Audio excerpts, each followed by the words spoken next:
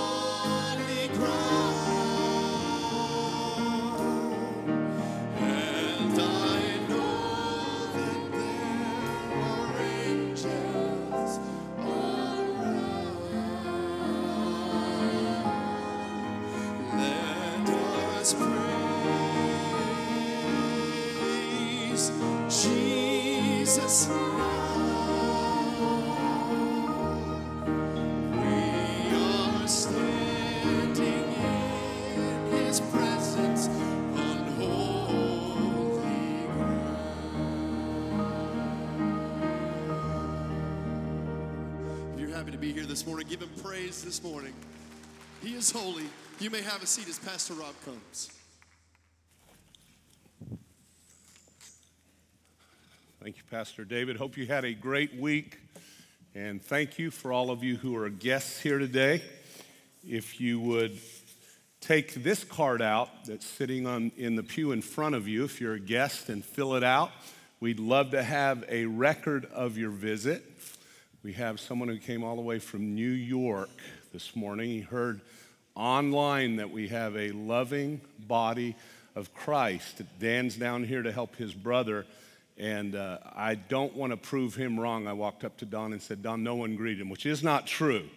But Dan is right. Raise your hand, Dan. He's right here. Tammy, hold up that tie. He listens closely, a lot closer than some of you. And, you know, I said, if you bring a tie, I'll wear it. So I now have to wear a Winnie the Pooh tie at some point.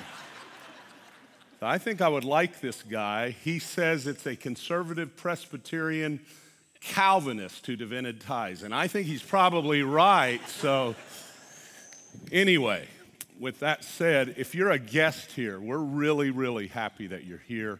We pray you sense the love of the Lord, that you are ministered to by the Lord in the way that only the Lord can, and I hope you feel the love of God's people this morning. On the back of that card, there's a prayer request, area, and we encourage you to fill that out. We count it a real honor to pray for you as a staff as well as some of our prayer warriors every week. Take that and fill that out, and we'll be grateful that you did. We also have a special gift that we would like to get to you. For you who have not yet filled out and signed the All in the Word, it's right over here. I guess we did that so people could see the bright, shiny faces of the choir. I don't know, but that's a good reason. So if you have not yet filled that out, please sometime this morning take the time and do that as an encouragement and an accountability as we are in the Word this year and asking God to work in our lives in new and special ways. Many of you, and I'm glad that many of you have asked about the schedule for reading through the Word that is usually printed in the bulletin. How many of you were interested in that and you just didn't say it? A number of people were. We now have one out at guest services where you can pick it up and have it in your Bible so you can get ahead or stay behind. But if you are interested in reading through the Word, you don't have to wait on the bulletin anymore. It is printed out for you. Joyce Meek, where are you? She's sick. So you can tell Joyce she's one of them that asked. And with that said, Joyce is sick. There's a whole lot of people who have this crud that's going around.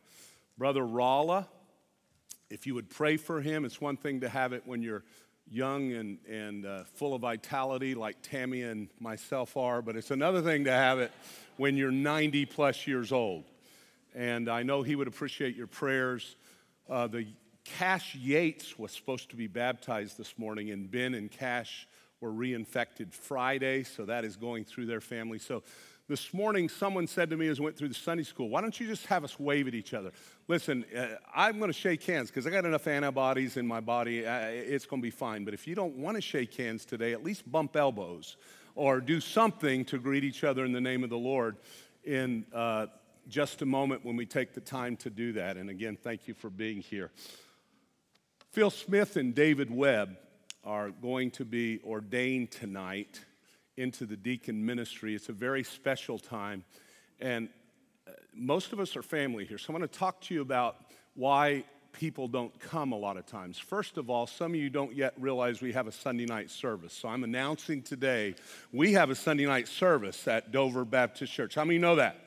It's a great service and a wonderful service, and I invite you to come. But a lot of times at deacon ordination services, the ones that I've been to, a lot of times you have 45 people pray, and there's nothing wrong with that. It's a very special time. But the challenge is you can't hear the people that are praying, and it gets rather lengthy, and people just find a reason not to come to them. That will not happen tonight. We'll have a very special time, and we will definitely pray over them. But it will be a meaningful and special time. And I want to encourage you to make it a priority and come, because we thank God for the men that are willing to serve as deacons and the men who are willing to step up and fulfill that very important role in the New Testament church. So I invite you to come tonight and do that. Now take your bulletin very quickly, if you will. I want you to notice in the middle of the bulletin at the top left, it is time to start getting your deposits in for Centra Kids Summer Camp. We're excited about that, and we were busting at the seams with children, and many of them, and if you're here today with a child, thank you for entrusting our very capable and godly people that take care of Sunday school. We had some new people, so we welcome you, and this camp is a great time for kids. And then Young at Heart. Young at Heart, I lovingly called at my last church the Golden Moldies. They didn't like that for some reason. I am part of that. 50 years and above is a great ministry that is open for Young at Heart. Now, I didn't know Danny was going to be here today, but Danny Middlebrooks gave a recommendation, and I think you wrote a foreword in the book. Danny, did you not?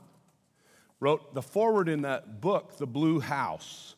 Michael Simmons will be here for this Young at Heart. The author, Danny, will be there also, and look forward to seeing you come. If you're not yet participating in that ministry, it's a great time. And people outside our body as well inside our body, God ministers in a great way. So we invite you to that. There are other announcements there that are pertinent and important, but you can read.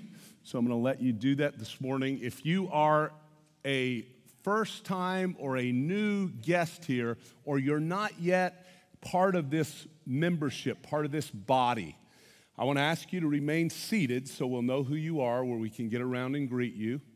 Carrie and Greg, would you stand? I didn't ask them permission to do this because I don't know if they'd get it or not. These are our newest newlyweds, a little over a month. So would you give them a hand? We are happy for that. They said they're still in honeymoon bliss, and I told them I pray that continues a long, long time. But if you are a member here, please stand. If you're a guest, remain seated, and go around and bump elbows with each other in the name of the Lord today.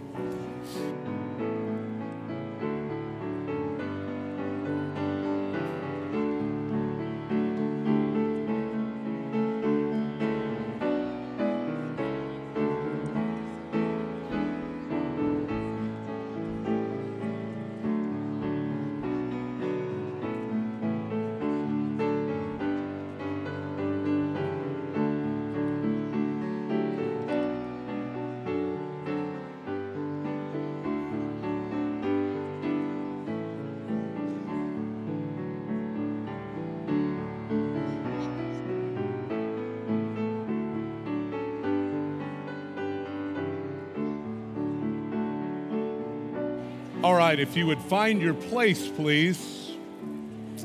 Brother Billy is going to come pray for us this morning. And I'm going to ask you that are in the youth group that are planning on coming tomorrow, you that are planning on being here for our dodgeball tournament, would you go ahead and make your way forward, please?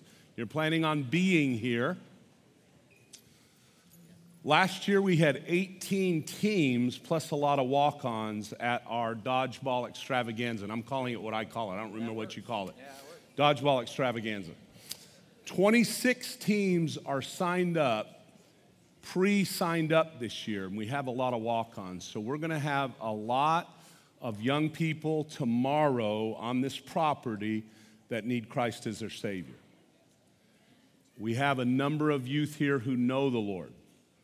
So as we pray this morning over special things, would you pray specifically that God would give these youth an eternal perspective on what they do tomorrow? And that as they are privileged to minister to young people who come here without Christ, that they'll hear the gospel clearly, that they'll come to a personal relationship in Christ, and we'll be able to help them grow in that relationship with Jesus. It's the hope for America. It's the hope for the world, and I thank God for the way He's growing this area and helping us reach our youth. So Brother Billy's going to pray over a couple of other things also. Would you pray? And as you know these youth, would you pray for them by name as we go to prayer this morning? Let's pray. Lord Jesus, so grateful for this just moment in time, Lord, where we can focus in on, Lord, what you're doing in our lives. And so, Lord, I think of Philip and I think of David. And I can imagine what they were like as teenagers. And did they ever think they would become deacons of a church, that people would look up to them and be leaders within the church? And so, Lord, we thank you for people who invested their time in these two young men. So I pray that tonight is a special night, Lord. Lord, they've been leaders the whole time. We just kind of putting a service around that, just tying a bow, saying, look, you're in it for the long haul here at this church. And so, Lord, we thank you for men who do that. And Lord, we thank you for their wives, Lord, that love them and cherish them and come alongside them to help grow this church. But Lord, my heart goes out to these young people that are going to show up on our campus tomorrow. Because many of them don't know your name. And they don't understand what a church is all about. And so, Lord, I pray specifically for that young person that's coming tomorrow, and their life is going to be changed for eternity. So we lift up these young people that stand before us. And, Lord, we know even through a silly game like dodgeball, Lord, you're going to bring life to somebody. And so, Lord, I pray for boldness for these young people that are believers, that maybe it's just a seed that's planted tomorrow, but maybe they're going to have to finish the story at school or wherever they hang out with their friends, Lord. So would you just take over tomorrow, Lord? Would your name become famous among our young people? And Lord, for this morning, Lord, for those who are sick and hurting, we lift them up. And we always pray for our community, Lord. Lord, we pray for the lost that keep passing this church. They keep driving to the Strawberry Crest and Independence, and they pass it every day, and they don't have a clue of what's going on inside. Lord, may we go to them. May this be a morning that we rejoice together, and we sing songs from our heart, Lord, and we hear your word, and we radically change. And I pray this in Jesus' name. Amen. And as the band gets back to their place here on the stage, I just want to make you aware that this coming Wednesday, we are having our next Bring Your Friend to Choir Day. So if you're interested, if you like to sing, if you like to sing praises to the Lord, you can be a part of this awesome group, the choir. So they get points for bringing guests. So find one of these people, ask them, hey, what do I do? How do I come? Where do I go? And they'll bring you to choir. We also have T-shirts that the singing group Rejoice, we are selling and have been selling. So if you ordered any of those shirts, we will have them ready for you back in the lobby after the service. We are raising money for different things happening this coming year. So if you'd like to buy one of those shirts that's on the mannequin out in the lobby, just let me know. They are $20 each. So enough of that. We're going to praise the Lord. So if you'll stand to your feet, we're going to sing about the Lamb of God.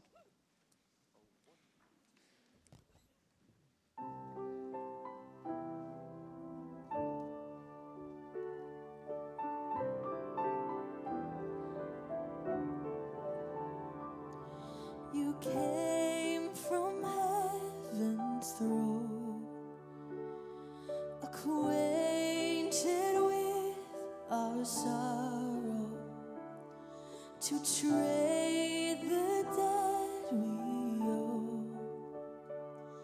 Your suffering for our freedom, the Lamb of God in my place.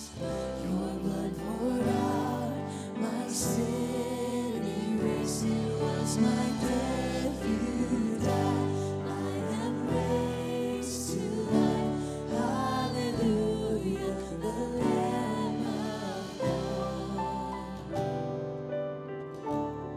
Oh, upon your heart, my shame upon your shoulders, the power of sin undone, the cross for my salvation, the Lamb of God in my place. Your blood poured out, my sin erased. It was my death you died. I am raised to life. Hallelujah, the Lamb of God. There is no greater love. There is no greater love. The Savior lifted up. There is no greater love. There is no greater love. There is no greater love. The Savior lifted up. There is no greater love. The Lamb of God in my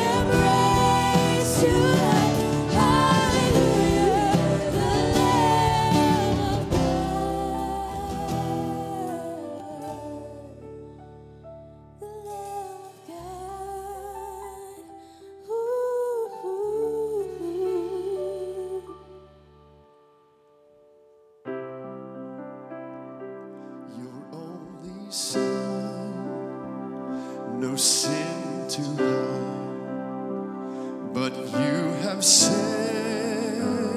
him from your side to walk upon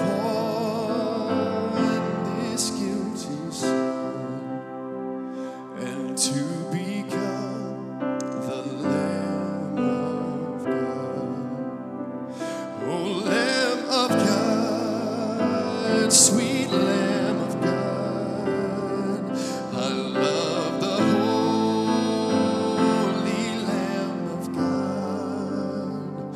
Oh, wash me in his precious blood, my Jesus Christ, the Lamb of God.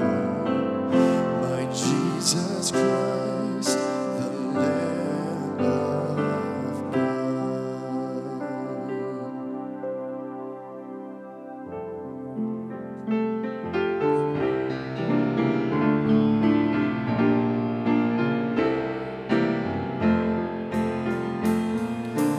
when I survey the wondrous cross on which the Prince of Glory died, my riches gain, I crowned the cross and pour contempt on all my pride.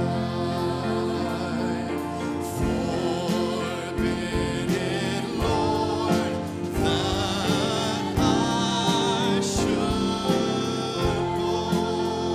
boast, save in the death of Christ my God. All the vain things that charm me most, I sacrifice them to his blood.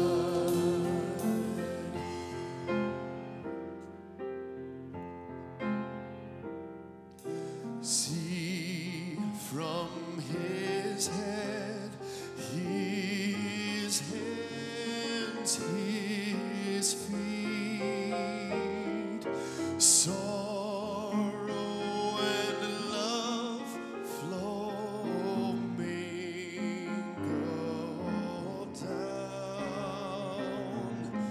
Did there such love and sorrow meet, or thorns compose so rich a crown, where the whole realm of nature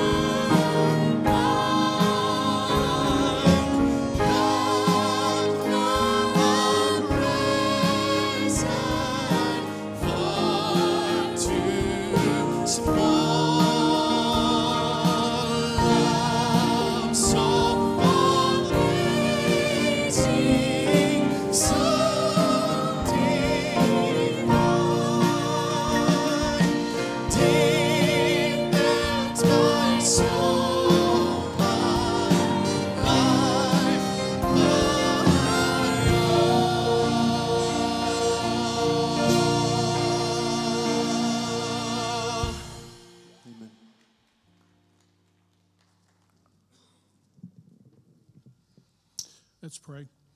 Our Father in heaven, we thank you for this day. We thank you for the blessings that you've given us, Lord, and all the things that you've gifted us with. We also praise you now for the time that we have to give back a portion of that which you've given us. We pray that you'll take it and use it for the furtherance of your gospel. These things we pray in your name, Jesus Christ. Amen.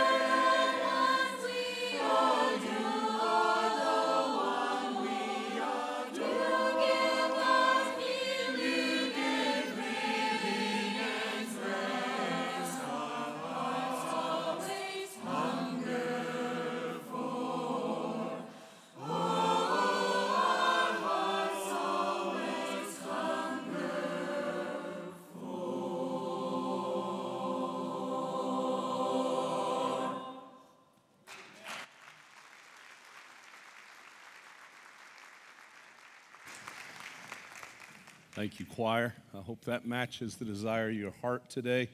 Good news if it does. The Lord promises if you seek him with all your heart, you will find him. So I pray you are doing that at the beginning of this year. Take your Bibles, if you will, and turn to the book of Ephesians. Go to chapter 3 and put your finger there. And turn back to Hebrews chapter 4, which is where we were last week, talking about this incredible Word of God that God has given us. Now, doing that for a reason, so if you'll turn back to Hebrews 4. As you turn there, please continue to pray for the Maxey family, the Slain family. I know they would appreciate your prayers for them as they continue to adjust to the new norm of living life without Chris. Good news is he is in heaven, and we will be reunited together one day, all worshiping around the throne. It doesn't lessen their need of prayer right now, though, so please pray for that. Also, Apples of Gold books for those involved in this cycle are available in the lobby after today's service. So look at Hebrews chapter 4, if you will, as we talk today about praying that makes an eternal difference in those that you love. Now, you can say your family members, but I hope you love more than just your blood relatives. I hope you love your blood relatives, first of all, but those that are outside of that purview, and how do we do that in an effective way, and why is that so important? Well, look at Hebrews 4, which says this, beginning in verse 11, "Let us therefore be diligent to enter that rest." What rest? God's rest. How many of you know there's nothing spiritual about living your life under stress and worry? How many of you know that? Some people seem to think that if you are spiritual, you're going to worry a lot. That is contradictory to Scripture. Scripture says to give your burdens to the Lord and he makes them light. And you can enter into rest in the midst of difficulty, in the midst of challenges. I've been praying for Nancy Self as she tries to get well and go and speak and all kinds of things. And all those things add stress in our lives, especially for those who speak. You hope you have a voice, you hope. But listen, you can't enter into God's rest.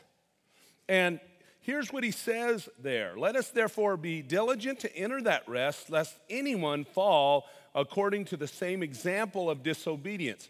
You fall by not obeying, but what does God give you to make sure you enter his rest?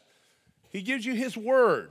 Notice the next verse. "For the word of God is living and powerful and sharper than any two-edged sword, piercing even to the dividing of soul and spirit, joints and marrow, a discerner of the thoughts and intents of the heart." And we spent last week talking about this living, powerful, energizing, at work, changing word which God gives us, which is what I hope you will base your life on this year. Whether you've ever done that before, may this be the year that you spend intentional, daily, prioritized time in the Word.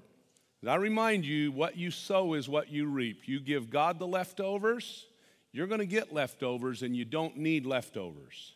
You need to feed yourself where you are energized, where you are filled with the Lord, and where you are spilling over, blessing others. You never bless people by trying to bless them. You bless others when you are so full of Jesus that what comes out of your life when you're squeezed is the overflow of Jesus in your life. That's how you are blessed, and you blessing to others, and God uses you to bless others. So we see this priority of the word. Now notice what it goes on to say.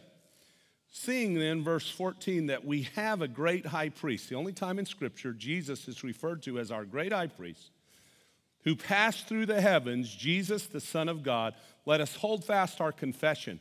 Not talking about your salvation. This is already people who are saved. It's talking about your testimony. How many of you know it's easy to lose your testimony for Jesus? Easy. And I hope by God's grace, and I've said, I was meeting with a national director of the ministry that Tammy and I worked in, and I said to him, and I pray it often, God, I would never, ever want to have a life that brings discredit to your name and glory. It doesn't mean I'm going to live perfectly. But I do not want a life that brings discredit to the one who died for me. And I've often said, Lord, take me home before you allow that to happen in my life. I don't want to be the reason that people give as an excuse not seeking Jesus. And it encourages here to hold fast our confession, our testimony, because God's given us all that we need to do that through the Word. And then it says in verse 14, or verse 15, for we do not have a high priest who cannot sympathize with our weaknesses, but was in all points tempted as we are, yet without sin. Jesus faced the full extent of temptation and never sinned. We are here today with real hope and are not wasting our time here today because you have a living Savior who's on the throne today, victorious over death, says he is the first fruits. You can go with him victorious over death because he's a sinless, perfect Savior. Now, because we have that, look at verse 16. Let us therefore, because of the Word, because of this living Word, Jesus, let us therefore come boldly. It means with freedom of expression. It doesn't mean irreverently. Let us therefore come boldly unto the throne of grace, that we may obtain mercy, not getting what you deserve, grace, getting what you don't deserve, that you may attain grace and mercy right in your time of need. Right in the nick of time is the idea in the Greek. So Jesus says to us that if we're going to enter his rest, he's given us certain spiritual tools to engage our relationship with him. The first one is the need of the Word in your life. And if you're not going to do that this year, then you are not going to have the rest that God wants you to have. Bottom line. I was talking earlier this week with someone, and they talked about busyness and how busyness can keep you away from spending time in the Word. How many of you know that's true? But guess what? If you're too busy to spend time in the Word of God, you're too busy. Most of the time, that's not true anyway. You give me the schedule of someone's week, I'll say, well, can't you get up 20 minutes earlier? Can't you cut out 20 minutes? I hate to say this. I said this one time, and Tammy was kicking me as I said it. I said, ladies, I absolutely believe that you need to do all you can do to look as absolute good as you can look. And she's kicking me already because she knows what's coming. But I said, 15 minutes more ain't going to make that much difference. And she said that was unkind. How many of you know that's true sometimes? How many of you know, by way of priority, we spend way too much time in some things? How many of you know that's true? Now, it may not be. You may need 30 minutes more. And if you do, God bless you. But here's the point. The point is, take the time that is necessary to prioritize what needs prioritizing. That's the point. Prioritize. Make sure you're spending time in the Word. And then God gives us this wonderful gift called communication with him, prayer. You can do that anytime, anywhere. You can communicate with the God of the universe, and we should. And one of the ways to make sure you are praying according to God's will is to personalize the prayers in the Bible. You don't have to worry about whether they're according to God's will, right? It's Scripture. We know it's true. We know it's according to God's will. And what I have found in life is most prayer meetings in God-fearing evangelical circles. I'm not just talking about Southern Baptists. I'm talking about all of our friends that know the Lord. You know what they become many times? They become organ recitals. God bless this spleen, and God bless this liver, and God heal this arm, and all those things we should be praying for. But if you look at Scripture carefully, it is not what is prioritized as you look at Scripture and see what God wants to do in all of our lives. It is not. So as we talk about this prayer, one of the things that is really frustrating to me as a believer is it gets kind of spongy. Because, yeah, I know I need to pray, but I've already prayed for their broken arm, and I've already prayed that they'd have a good day. And what do I pray for that makes an eternal difference in an effective way in those people that I love? How many of you want to know that? Well, Scripture tells us that. So here's what I want to encourage you to do. Get your Bible out today. Turn in your Bible to this passage, and I'm going to give you some key words that you can put down to remind you what all of this means so that you can pray effectively. Paul gives us 5 different things here that he's praying for with regard to the Ephesian believers. And if you notice, the very first thing I want you to put in your notes, point number 1 is be persistent in prayer.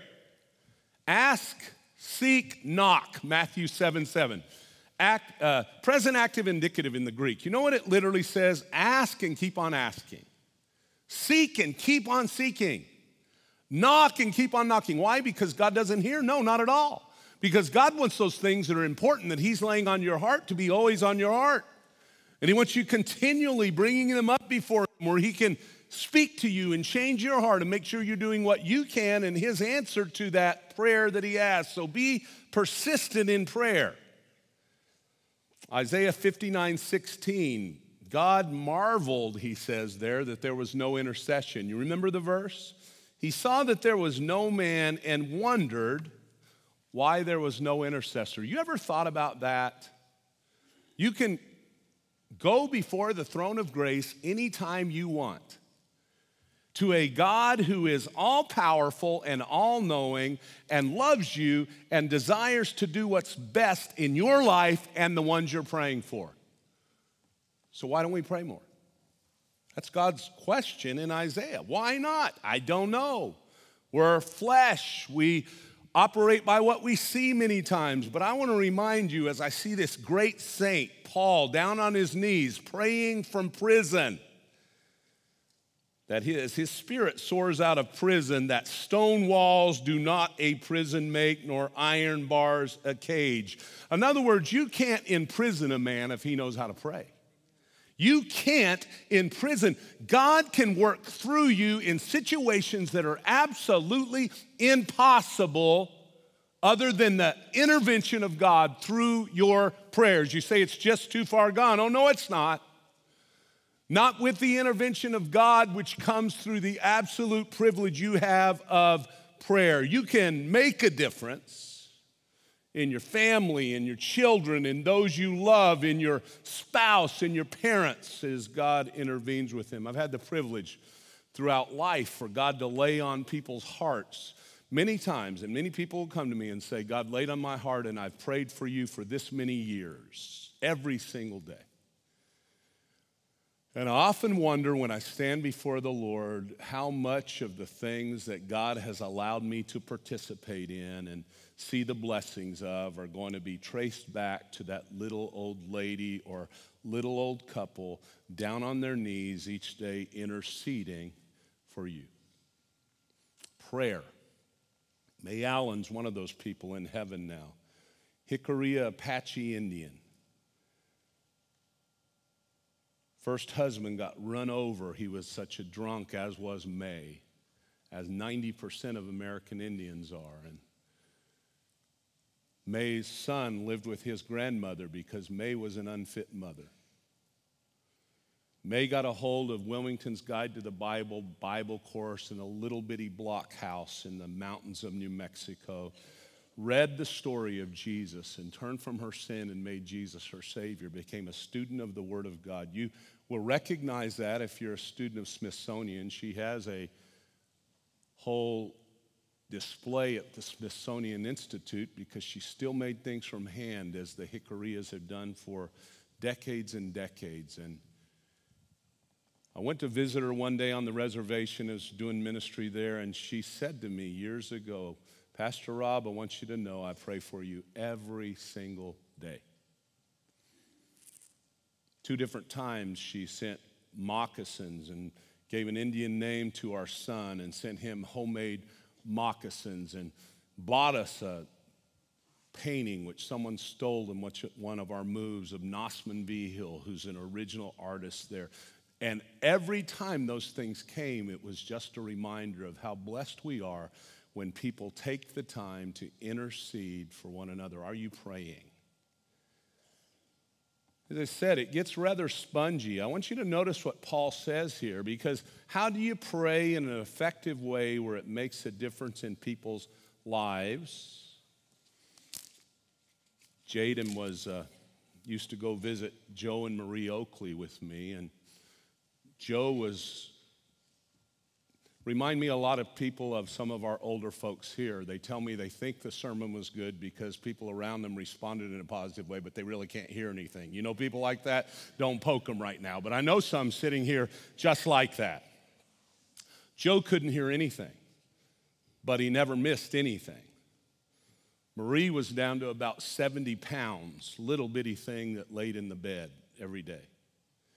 Every day, and I went and visited her weekly, and every time I did, I walked away incredibly convicted and encouraged, because you know what that little 70-pound wasting away physically woman did? She spent her time praying for the church that she loved and the people in that church. Prayer.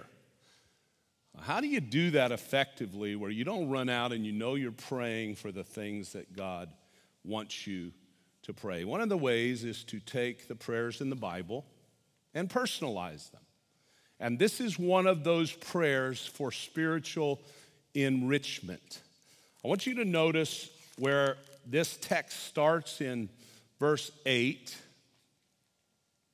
Unto me who am least than the least of the saints is this grace given, that I should preach among the Gentiles. Now here's the key phrase: the unsearchable riches of Christ. No matter how deep you go into the riches of who you are in Christ and what he's done for you in his will, you'll never get to the bottom of it. It is so deep, you can't ever explore the entirety of who you are in Christ and what Jesus has done for you in Christ. But Paul's foundation of this whole prayer is that these people have got to understand who they are in Christ.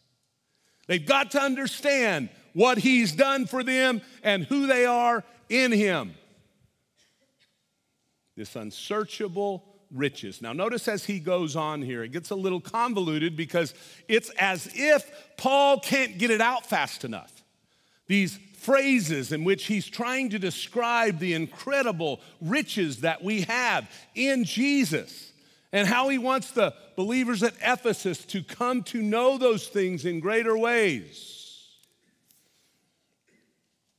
Please move to verse 14. Here's the key thought. For this cause, because of all that we are in Christ, I bow my knees unto the Father of the Lord Jesus Christ. He's thinking about who he is, what he's done, and he's praying that these people would come to know who they are in Christ. And you find the prayer in verses 16 through 19, that he would grant you according to the riches of his glory to be strengthened with might through his Spirit in the inner man, that Christ may dwell in your hearts through faith, verse 17, that you being rooted and grounded in love may be able to comprehend with all the saints what is the width and length and depth and height, to know the love of Christ which passes knowledge, that you may be filled with the fullness of God. Now notice the confidence that Paul has in that prayer, verses 20 and 21. Now unto him that is able to do exceedingly abundantly, above all that we ask or think, according to the power that worketh in us. His power working in us does more than we could ever imagine. Unto him be glory in the church by Jesus Christ throughout all ages. That includes you and me. That's just not for the Ephesian believers. It's for you and me. Throughout all ages, without world, amen. Folks, we need to learn to pray for one another more effectively. We need to learn to pray for our children and our grandchildren, our spouses and our next door neighbors, those that are key in our life. There's nothing more important that we can learn to do. So I want you to notice how Paul breaks down these 5 things. First of all, he prayed for spiritual wealth for their neediness. Spiritual wealth for their neediness. Notice how he does that. We've touched on it. Verse 8, the unsearchable riches of Christ, and then he talks some more about those unsearchable riches. And to make all see, verse 9, what is the fellowship of the mystery which from the beginning of the ages has been hidden in God who created all things through Jesus Christ, to the intent that now the manifold wisdom of God might be made known by the church to the principalities and powers in heavenly places according to the eternal purpose which he accomplished in Christ Jesus our Lord. It's a long phrase. It can get rather complicated. You know what the bottom line he's saying? Hey, these truths were hidden. Now they're made known in Jesus Christ to the church so that the church can take these truths to a world that needs to be changed by Jesus. These riches that we have in Christ, we need to understand them, and we need to take them out to a world that needs to understand them. Verse 12, in whom we have boldness and access with confidence. Boldness because the power is not in us, it's in Jesus. Access because of his blood, which he gave you and me. And you come to him with confidence, knowing all that he is. That's why you got to spend time in the Word. There's no substitute for you and me getting in the Word and the Word getting into us and understanding at our core who we are in Christ. I had a guy say to me one time, I don't need to know anything else. I just need to know the gospel, that I'm saved. And I said, well, how do you live each day? I try my best. No, you don't. You may be doing that. That's not the way God said for you to live. He said you're saved by the gospel. You live through the gospel. Each and every day you get up and you surrender your life to the truth of the Word of God, and it guides you, and the Holy Spirit guides you through his power. That's the way you're supposed to live. And who you are in Christ is told all throughout Scripture. It says in verse 13, therefore I ask you that you don't lose heart at my tribulations for you, which is your glory. In other words, don't look at the outward circumstances. Yeah, I'm writing from prison, but God's got eternal purposes in mind, and you need to remember that and understand that. This is good stuff, not bad stuff. For this reason, out of who we are in Christ, I bow my knees to the Father and the Lord Jesus Christ. You know what Paul is praying there? Oh God, help them to understand. Help them to know who they are and what they have in the Lord Jesus. They need to understand their spiritual wealth. They are needy, and I am needy, but we are not beyond hope. In fact, we have riches unsearchable, and you need to understand that. Do you know why your children and your friends, and sometimes you get into worldliness? You say, well, Pastor, I'm doing my best. I come to church services and I go to Sunday school and I do all of these things. You know why we get into worldliness? Because we don't know the riches that we have in Jesus. We don't know the wealth that we have that is only true wealth that comes in him. That's why people get into things that God never intended them to get in, because they're looking for a fulfillment that God made in your heart only to come through Jesus. We need to know who we are, what we have in Jesus. You remember Moses grew up in the wealth of Egypt as Pharaoh's daughter's child. It says Moses refused to be called the son of Pharaoh's daughter because he esteemed the riches of Christ a greater treasure than all the treasures of Egypt. Do you know Christ that way? You can. And as we pray for people, one of the greatest things you can pray for is that God would give them spiritual wealth, an understanding of who Christ is and what they have in Jesus. Here's the way I think I said it in your notes. Oh God, help them to understand. Help them to know all that they have in the Lord Jesus. Open their eyes to just how rich they are. And guess what? That's not only a good prayer for others, it's a good prayer for yourself each and every day. Help me understand the spiritual wealth that I have in you. As one of my great old preachers now in heaven would say, you need to understand all that Jesus has done for you, and you'll be feasting on him rather than in the back alley eating tin cans with the devil's billy goats. You don't want to be eating there. A lot of Christians do, because they don't know what they have in Jesus. So mom and dad, grandma and grandpa, friend, I want to encourage you to make it part of your daily walk of prayer to ask God for those you care about, that God would give them spiritual wealth for their neediness, not other things that will never meet the true needs of their heart. And here's what that really means. How many of you still listening? Because here's the tough part.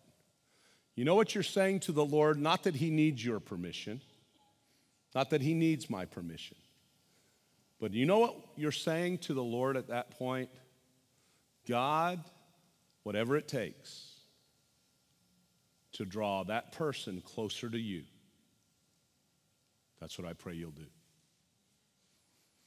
You say, well, I'm not going to pray that way because God may answer. God's committed to getting people to him. He doesn't need your permission. But you know what? If you're really committed to that's what's important. I remember years and years ago coming to this place where I said to the Lord, God, I don't care if people know my kids' names. I don't care if they're the best ditch digger in the world. Every one of us in here are proud of our kids, and it makes us swell with pride when people talk, and I have what I believe are incredibly gifted and talented kids. But let me tell you something, folks. One of the reasons we have kids that are dying and going to hell nowadays is some people are more concerned about their health, wealth, and happiness than their holiness. And God is concerned for their holiness. So we send them off to prestigious liberal schools, and they're ruined for life, and they make a good living and die and go to hell. You say, you against prestigious schools? Absolutely not. But I am against misplaced values, and you better make sure that your value of your heart is, I want God's best for my children. Spiritual wealth, no matter what. No matter what. God, you take over from there. You know what's best. And I pray that you'll bring spiritual wealth. Now, there's a great song that God's used in my life to remind me of that often. It's an old, old song. I want you to listen to the words of this song as you contemplate praying for spiritual wealth for those that you love.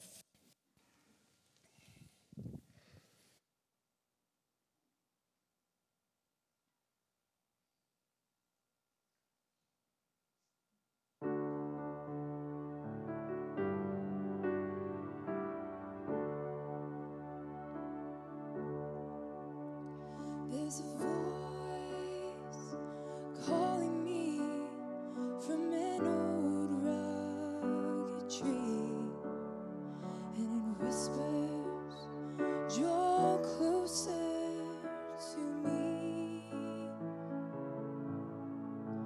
Leave your world far behind. There are new heights to climb.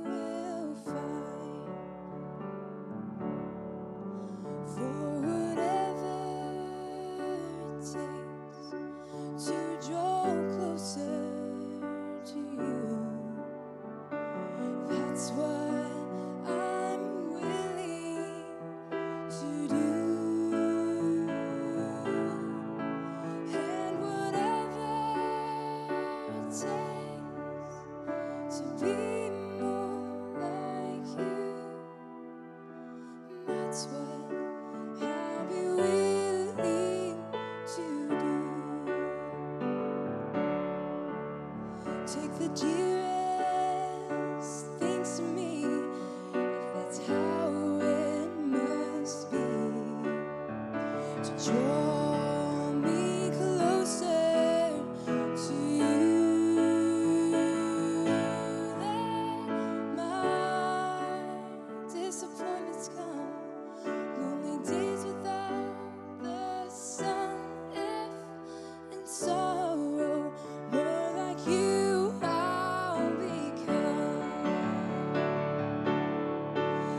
Trade sunshine for rain and comfort.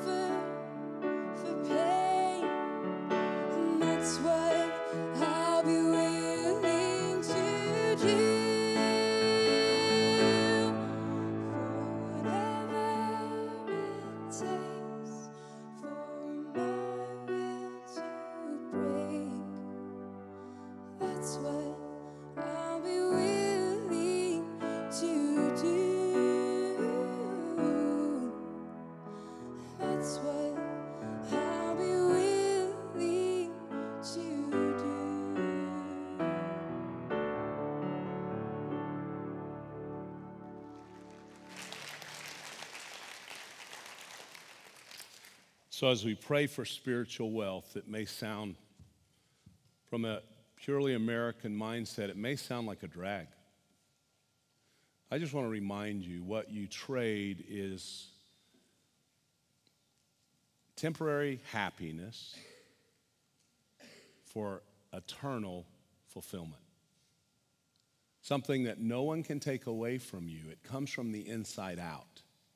It comes from your relationship with Christ, and it comes from knowing who you are in Jesus and what Jesus has done for you. Spiritual wealth for neediness, the first prayer request. How many of you think you can remember that?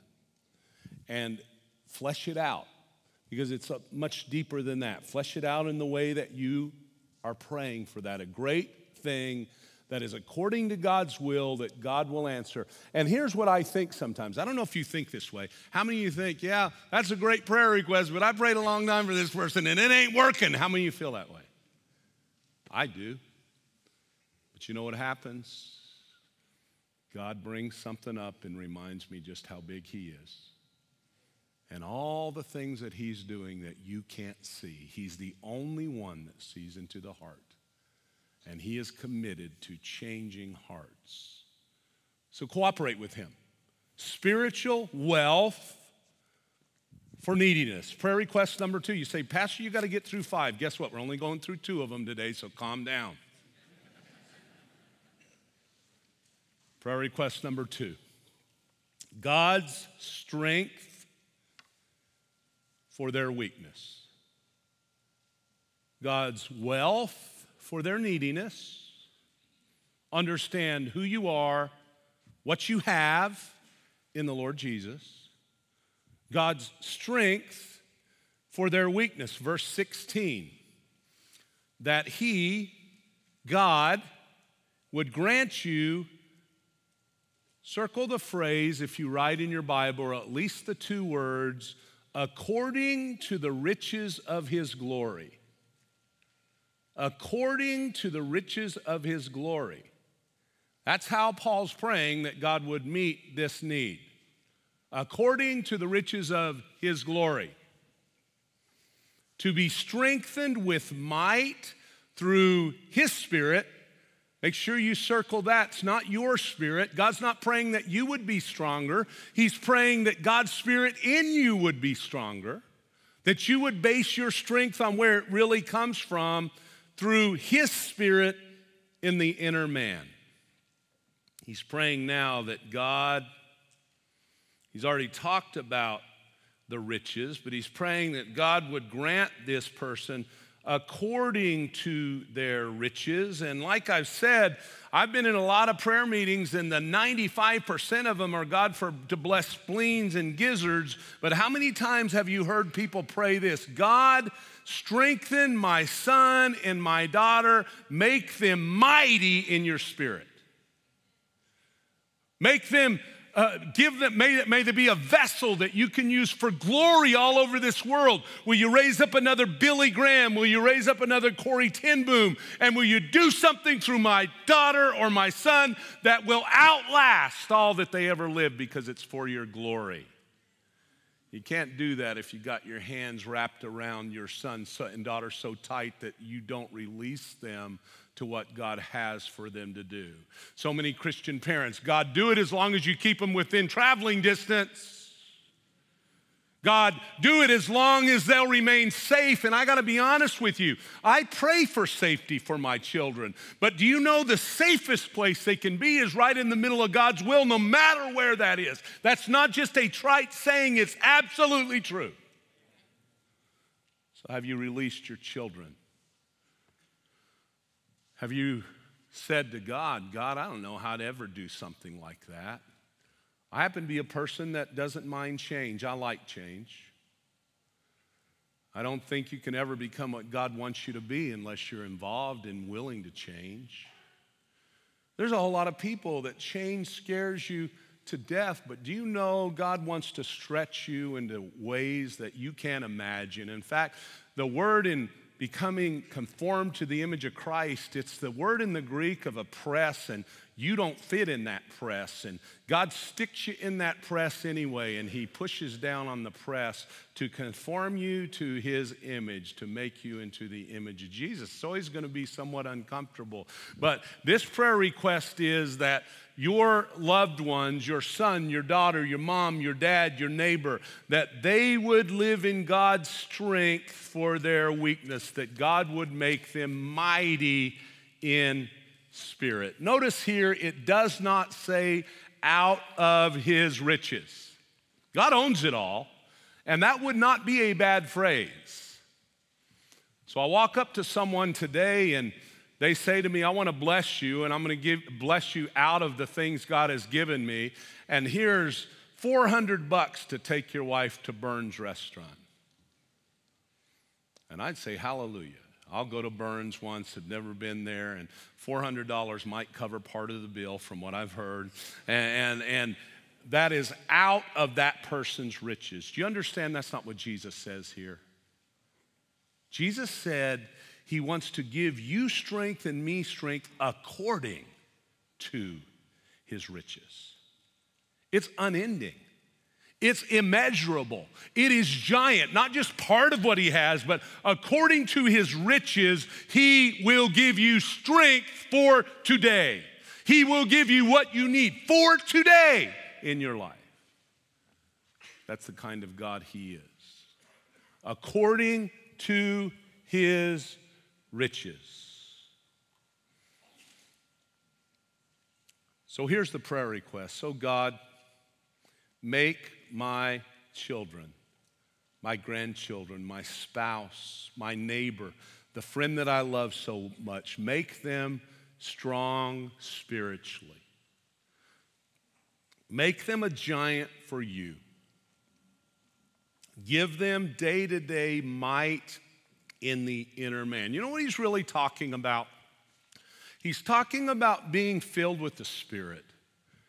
He's talking about you getting up each and every day and getting off the throne of your life, because if you're on the throne of your life, Jesus is not. If Jesus is on the throne of your life, self is not. You say, well, I want to be on the throne of my life. Here's what Jesus said. You hold on to your life, what happens? You lose. You lose it. Where you and I get what God has intended for us is to get off the throne of our life, surrender daily to the lordship of Christ in our life, and we, at that point, get to experience and start to experience genuine, real life. God's strength for their weakness. Second prayer request. Talking about being filled with the Spirit, being mighty in the inner man. So I want to ask you today, here's where this challenges me. I can pray those prayer requests and I can go through those rote things, and you should.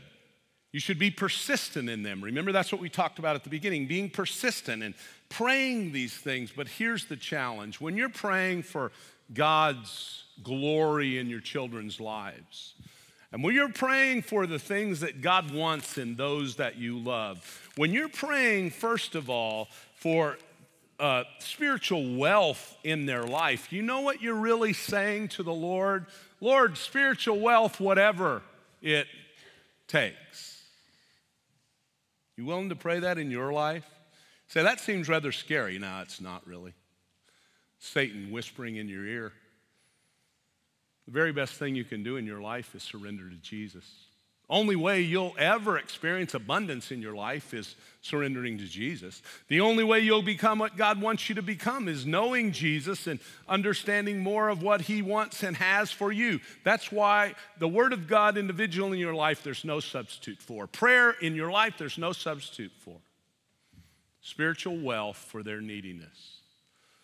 And then spiritual strength for their weakness. God, as they are weak in you, you say, well, Pastor, you just don't understand. I'm incredibly weak. Do you know that's where God wants you? Because whether or not you recognize it, that's where you are.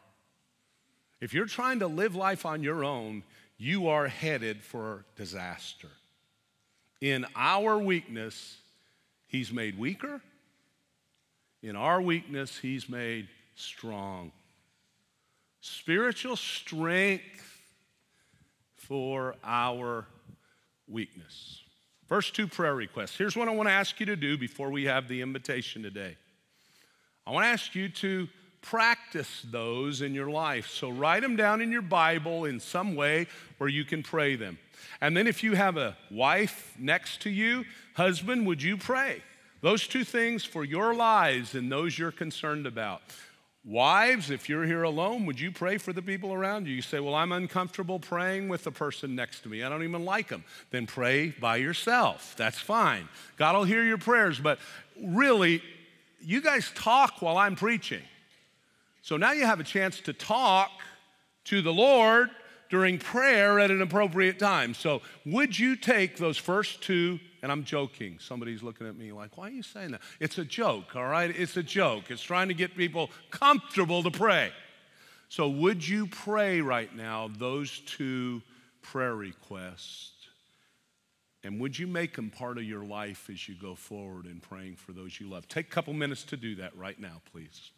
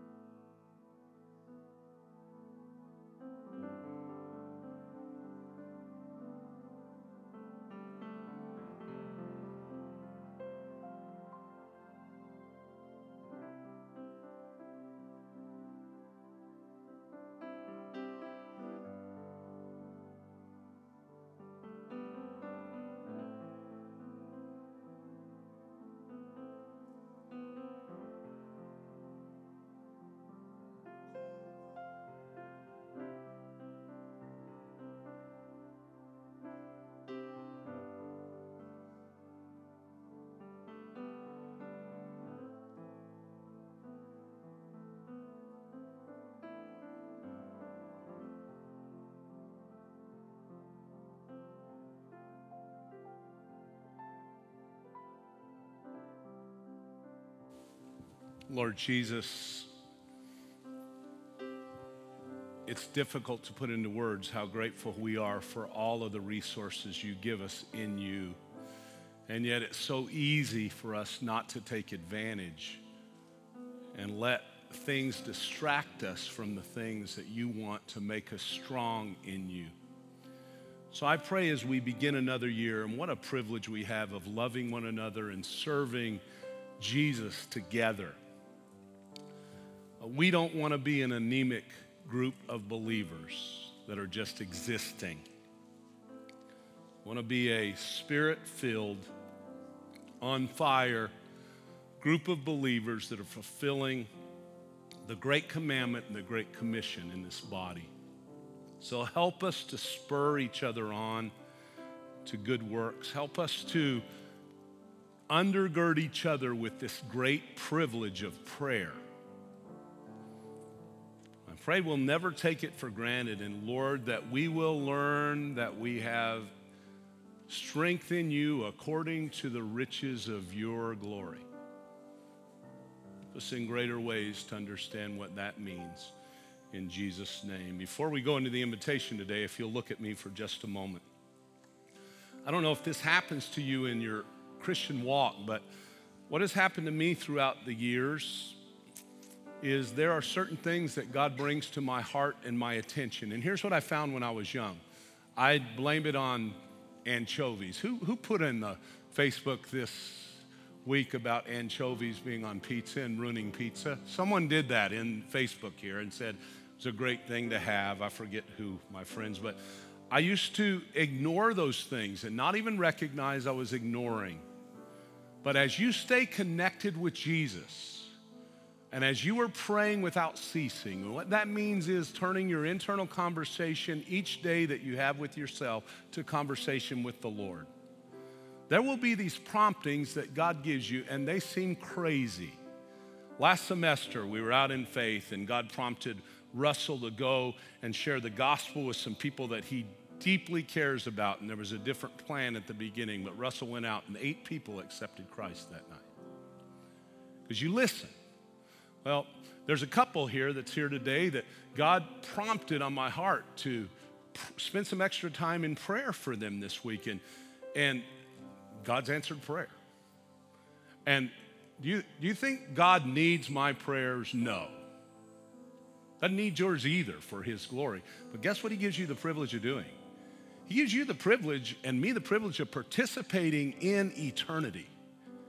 To be used for things that never, ever, ever go away. And they bring fulfillment to you in ways you cannot put on a piece of paper or quantify. They're things that last forever because that's the way he's made you. Now, the only way that's going to happen is if you and I stay connected. The way that God gave us to stay connected is through his word and prayer. So I'm going to encourage you, go out of here, don't just write that down, but go out of here and personalize that.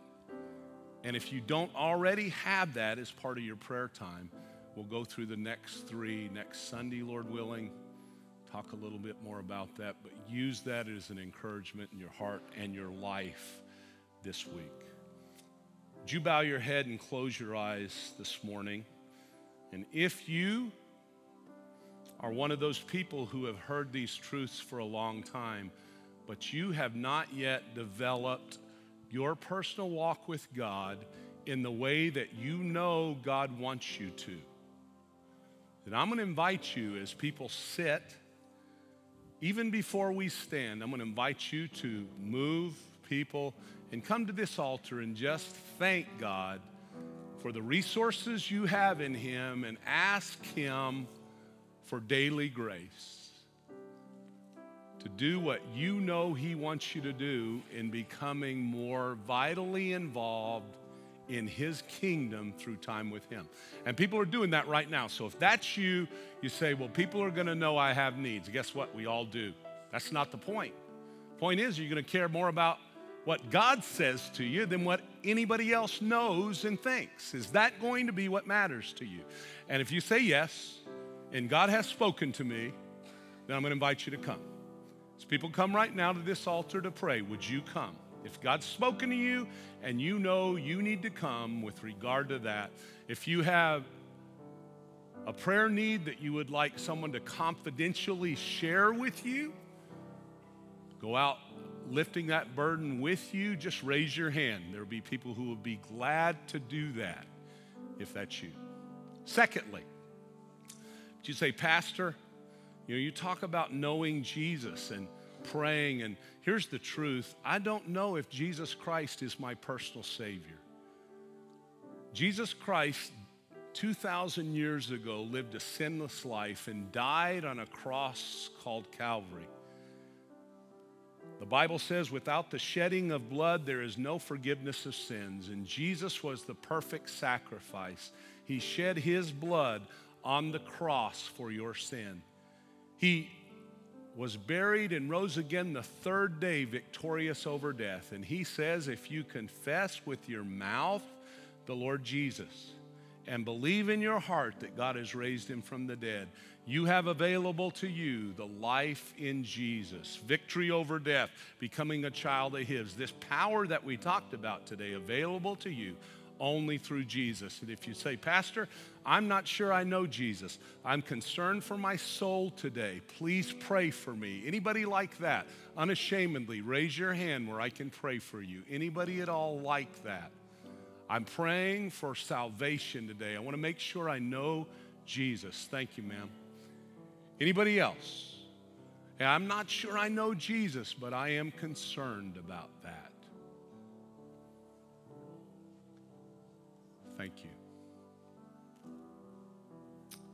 Thirdly, there's many of you here that have been looking for a home church, and you know this is it. If God has spoken to you today and you know that you want to make that known, we invite you at the beginning of this invitation to do that. But first, before we have you stand, you that raised your hand, would you look at me for just a moment? Nothing more important than what you raised your hand for, ma'am. And I'm going to ask you in just a moment to come. I'm going to ask someone that I know speaks your heart language to come and talk with you about what all of that means in a private place, so you can make sure you understand what we're talking about in the free gift of salvation that Jesus offers you. So I'm going to ask everyone here if you would stand, heads bowed and eyes closed. Ma'am, I'm going to invite you, as Christians pray, as heads are bowed, eyes are closed. Man, I'm going to invite you who raised your hand for salvation. If you would meet me right here, I'm going to get somebody, one of you believers who know the Lord well, if you don't mind meeting me here where we can talk to our sister, if you just come right here. And if one of you.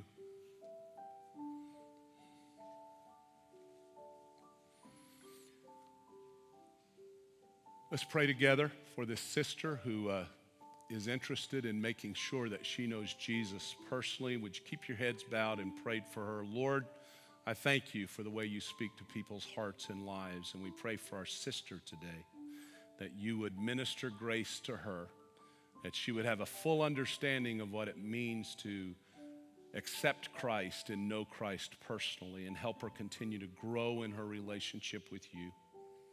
I'm going to ask you to take a seat right there, and I'm going to get someone to talk with you in just a little while, all right? Thank you very much, ma'am. If you are called of the Lord today to come and join this body, or if you have other needs in your life, we're going to sing an invitation song right now, and we invite you to come.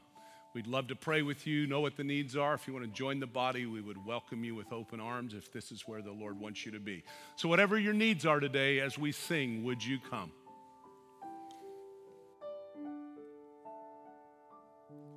You came from heaven's throne, acquainted with our sorrow, to trade the debt we owe. Your suffering for our freedom. The Lamb of God in my place.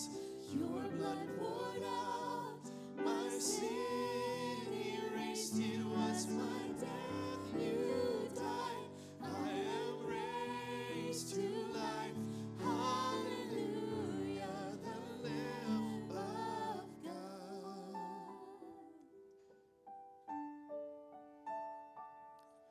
My name upon your heart, my shame upon your shoulders, the power of sin undone, the cross for my salvation, the Lamb of God in my place.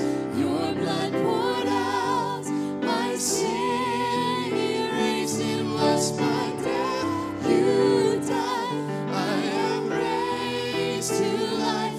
Hallelujah, the Lamb of God. Let's pray together. Lord Jesus, thank you for bringing people to the foot of the cross today. People that desire to make sure they know you personally. People that are joining our body, and we thank you for the way you continue to grow us. Lord, if there be people still out there today that need to make decisions for you, I pray in this last verse of invitation that they would obey you. They would come forward and obey what it is you're speaking to them about. We thank you for what you're doing in Jesus' name. And would you respond? If you still have a need in your life and you know the Lord wants you here, this last verse is for you as we sing. The Lamb of God in my place. Your blood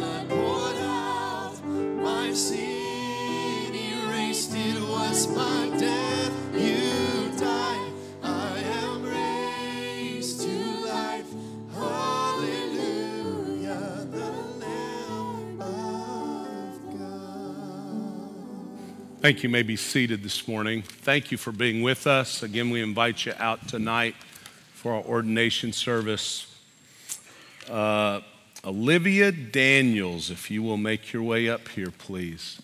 Miss Olivia is shy, so this is a big deal for her, but I had the privilege of meeting with her a couple months ago probably and talking about Christ's claims on her life, and she didn't have any doubt about it, but just wanted to make sure that there was full understanding in what she was doing and the decision she was making and coming and making a public profession for Christ and coming for believers' baptism. So that is what she is here for today. Would you encourage her by welcoming her up here and giving her a hand? We're happy for you. You can come join her if you want. And we have been praying for that God would continue to grow in our midst, our college and career. It's the largest group in the United States that are turning away from the things of the faith. God has been doing some wonderful things in that group and continuing to grow us. And Olivia is another answer to prayer with regard to that. Meredith invited her and she came. She's been involved for how long now, Olivia? Since April. God has led her to join this body. So would you welcome Miss Olivia here as you come, Olivia?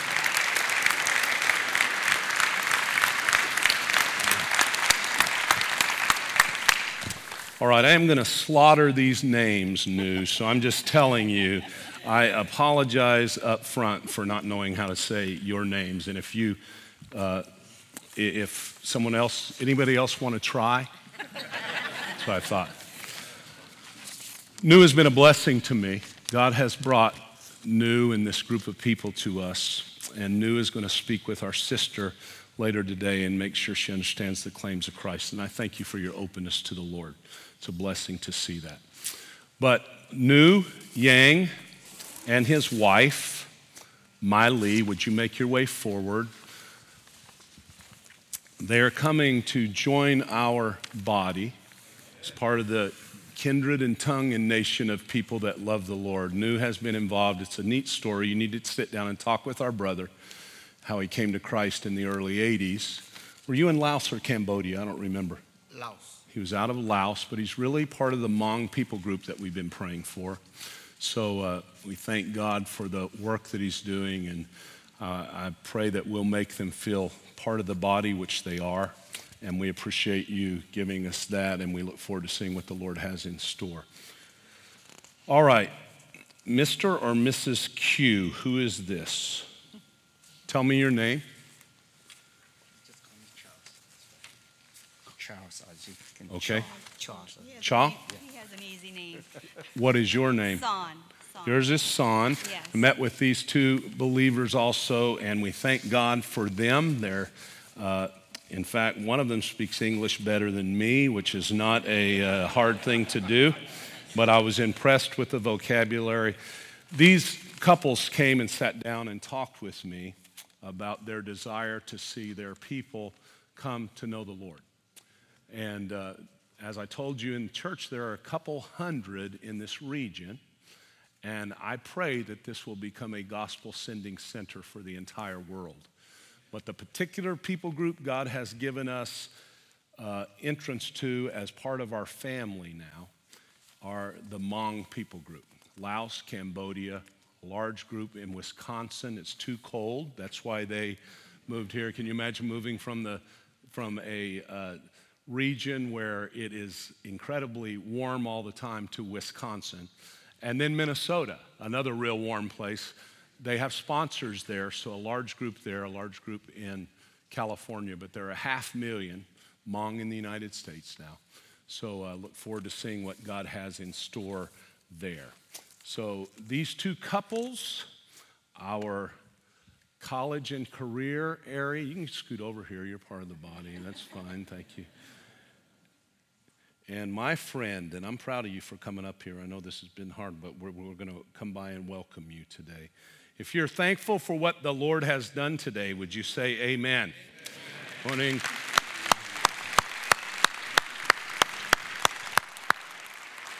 want to invite you to come by and welcome our new family members. We look forward to seeing what God has in store. You don't want to miss tonight. We'll see you tonight. Guests, I hope I will see you with my wife back. Oh, there's another family? Well, I don't want to miss them, so tell me who they are. All right, thank you. Cha, Leah Lee, and Dia Yang, is that correct? I didn't mean to forget you folks. It got stuck in here somehow. They are from Plant City. One of the families are from Ruskin. Raise your hand if you're from Ruskin. And you guys are from Plant City. So another family joining us. Go ahead and come over this way if you don't mind. We are very thrilled to have you. Any others? You have yours too, all right. Hey, we'll take all the time in the world, folks. So now good luck with this. Bo Yang, how do you really say your name, Bo? That's like French almost. B-E-A-U. You guys are laughing. Let me spell it and you say it, all right? B-E-A-U-J-E-O-I-S. Goes by Bo. Smart man. And Andrea? All right. So I'm going to take a couple more minutes. You all are husband and wife? Yes. How long have you been married? How many years? Since 1989. Since 1989. Is that right? No, What is correct? 1990. Okay, so see, husbands in every culture get it mixed up. Who do you think's right? Probably her, but we understand, sir. We got you. Tell me your name. Emily, are you part of this, anyone in your family? This is your niece? How old are you? I'm 18. And where are you from? Michigan. Michigan? You came here from Michigan, so we are glad that you are here, Emily. You guys are... Mary. And? And how long have you been married? 40 years. 40? Yeah. And did you start married here or were you in another country when you started? We started here. Started here. Yeah, we came as single. Well, we are glad that you are here and now you're in Plant City. Yes. Okay. And what year were you married, sir? What? 77. 77? All right, give him a kudos. That's good. And you guys? How long been married? Been married 37 years. Married here in the States? Yes. And you live now in Ruskin. Yes. And what year did you get married? 1980. Is he right? I thought it was 79. All right. How long you been married, New? Oh, we married in 1970. 1970. Yes. Get married in the States? No, in Laos. In Laos. Came over married. So, folks, these are new family members. I expect you to know all of their names, when they were married, the whole deal. Would you please come by and welcome them? We're very grateful for bringing them to the body. God bless all of you.